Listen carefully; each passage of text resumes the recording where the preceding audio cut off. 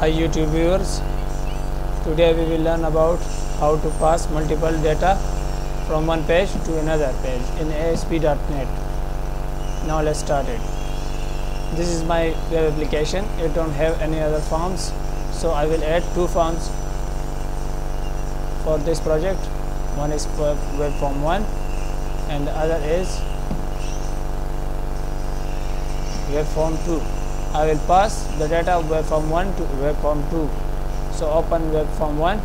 Here I will add two text box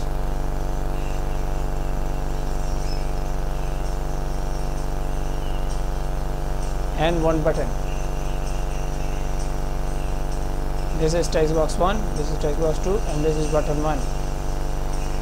And here on label, I will in web form 2 I will add two labels.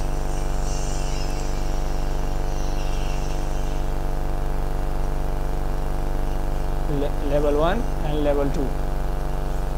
So I will transfer this text box 1 text to the label 1 and this to the label 2. So for this I will double click the button, so it will show me the code behind. Let's add a code. Response dot redirect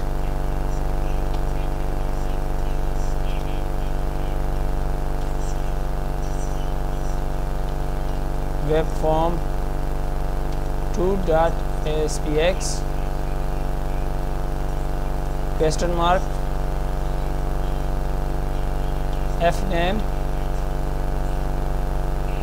is equal to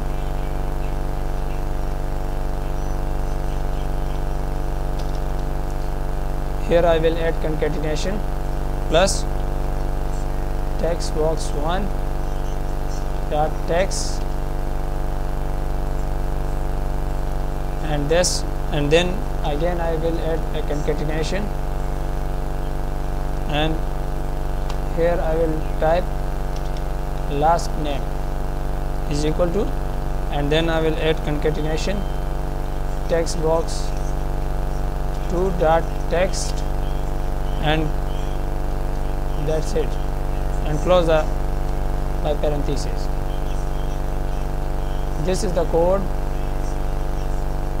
for the first page, and now I will go to the second page. Here I will click on the main page, so it will take me page load event.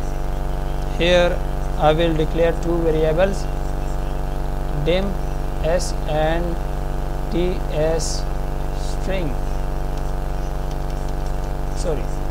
ss string. S is equal to Request.QueryString. Here A will be fname. Fname take text box 1 from the first page, first form, web form 1, and then for the second variable dim ts string. T is equal to request dot query string, parenthesis open, double quotes,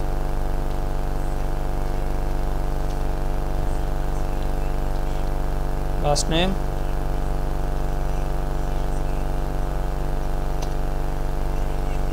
I think it's the last name. Oh yeah, last name and f name, first name, last name. So here label 1 takes the place of fname is equal to s, which is in the variable s, and label 2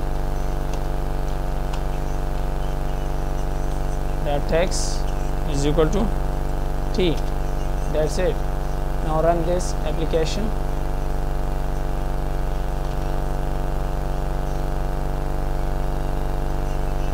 Yeah, F name is Sajad and last name is Shakir. First name and last name. F name is stand for father name, but anyhow I manage it for the first name.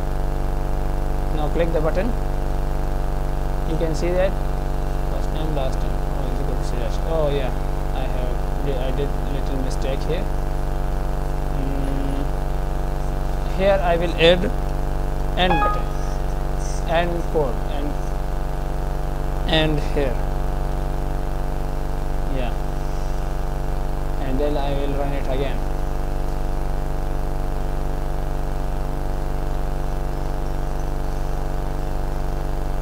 Look at this, Sajjad and Shagir. Here is the F name from the query string, and that end tag divides the L name, last name from the first name. This is important thing in the query string.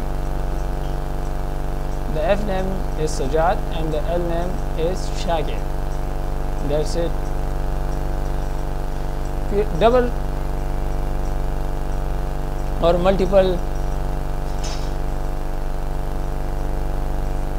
data from the query string can be taken through the variables. So use variables how much you want. Remember, these type of applications or these type of things are used in searching a database. Searching from a database, you can search by multiple data, like you can search from F name, you can search from last name, you can search from roll number or ID. So if you need to search a person from ID plus his last name or plus his first name, so you can use these types of tricks. So enjoy this video and kindly subscribe my channel for more videos. Thank you.